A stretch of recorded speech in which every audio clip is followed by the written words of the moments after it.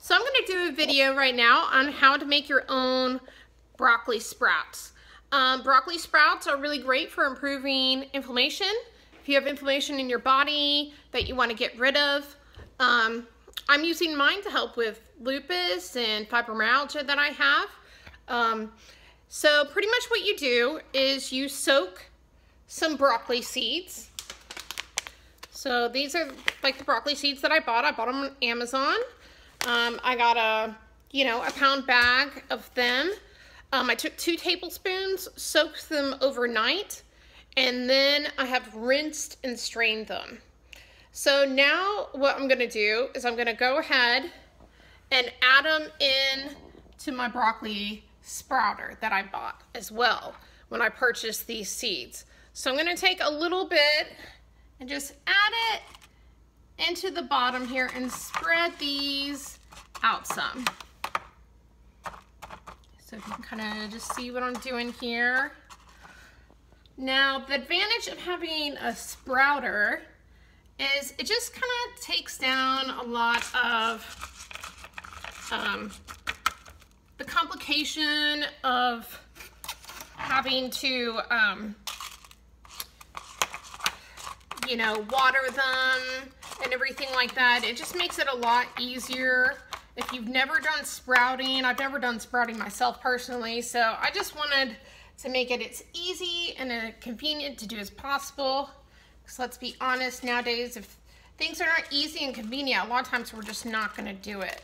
So make it easy for yourself. If you've done sprouting before, then maybe you won't want to have to invest in something like this, because a lot of people use just like simple mason jars with some netting.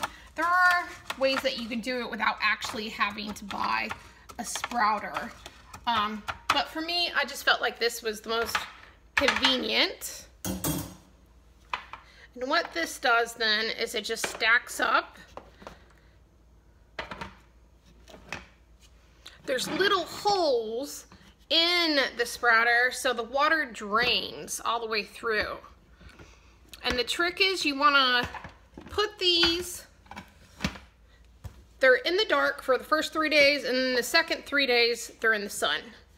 So, and you just water them twice a day with about a cup of water. Doesn't really have to be exact.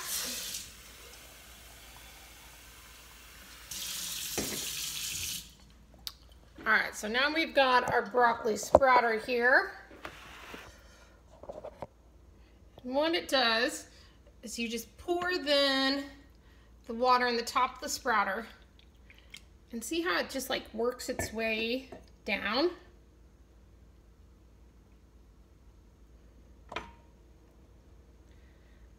So it takes all kind of the complication out of it. So and you want to put that somewhere dark then for a couple of days, but water it at least once a day, preferably twice a day for the first 3 days, and then put it in the sun and continue to do the watering. And then you can just eat them. I froze a lot of mine with my first batch that I did.